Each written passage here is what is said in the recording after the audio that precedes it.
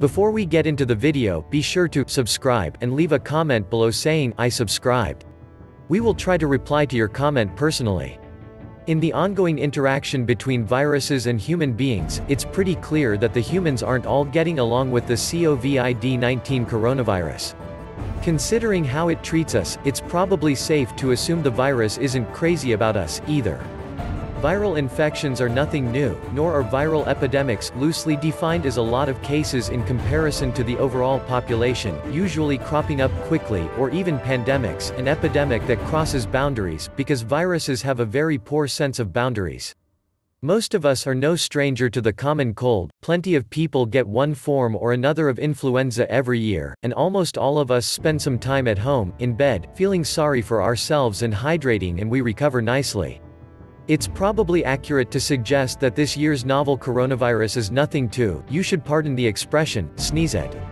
By no stretch of the imagination does it mean instant death for the poor, unfortunate souls who acquire it.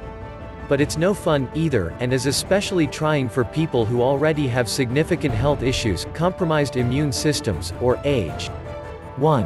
Viruses don't like distance. Public transportation, though unavoidable for many people, might not be your best, first choice. If you have another way to get from point A to point B, or even point Y, do it. You've been meaning to get more steps in anyway, right? As for public venues such as restaurants, theaters, performances of various kinds, support independent film and local artists, but not right now. Honestly, it's a good time to catch up on your reading. If you have to go out, try not to come into common areas of usage, like doorknobs. Open doors with your shoulders, if you can. You might look awkward, but awkward is a small price to pay for staying healthy. Common sense, though generally uncommon, will help a lot. Don't stockpile household goods. Remember that face masks should be saved for those who are already sick, or for medical professionals caring for infected patients. Wash your hands. Where no one has gone before. We're all in this together, but for now, keep a safe distance from others when possible. Stay calm. This, too, shall pass. 2. Coronavirus can be beaten. So what to do? In point of fact, what you should do about avoiding coronavirus is what you should do as a matter of course anyway. Part of it's common sense, part of it's good manners, and all of it's doable. Colorado Public Radio offers helpful tips for staying healthy during the present pandemic. First, cleanliness is next to godliness. Wash your hands. A lot. Any time of the year, there's a lot of germs out there. Warm water, soap, for about 20 seconds or so, sing "Happy Birthday" to yourself a couple of times, or recite the opening narrative to Star Trek. Or just time it. But do it. The website for Northwell Health also suggests that you avoid touching and no handshakes, avoid sick people, and practice that sneeze or cough into your elbow thing. A good hand sanitizer is your new best friend for the time being. Use it thoroughly, and use it often. It really is a matter of better living through chemistry.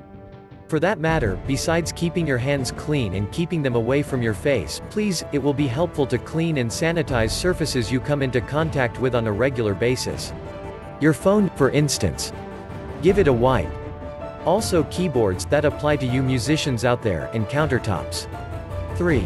Viruses don't like a calm, informed public. When pandemics create panic, a bad situation gets worse. On that note, rethink stocking up on face masks. For one thing, it's creating a shortage for medical professionals who actually need them. They won't help you unless you, as would a medical professional, is caring for someone who's sick. They help keep you from spreading the airborne droplets that bear the virus to others, but that's only if you're already ill. It's probably pretty important to remember that although you should avoid physical contact with someone who's ill, and yes, that can be difficult if you're living with that individual, it doesn't mean you ignore them, especially if they're sick and for all intents and purposes alone. Ours is an age of wonders. Call. Video call. Text, email, reach out. Let them know you care. Most importantly, let them know that they aren't alone in this. Finally, if you're truly sick, stay home. If the symptoms aren't severe, don't clog up hospital emergency rooms. They have enough on their hands at the best of times, let alone now. It's okay to cancel social engagements and avoid larger gatherings. It's probably prudent to avoid large gatherings of people, too. Schools are closing temporarily, some switching to online teaching and for good reason. An informed public working together is a virus's worst nightmare. If you enjoyed the video, don't forget to subscribe, like, and leave a comment down below. Thanks for watching.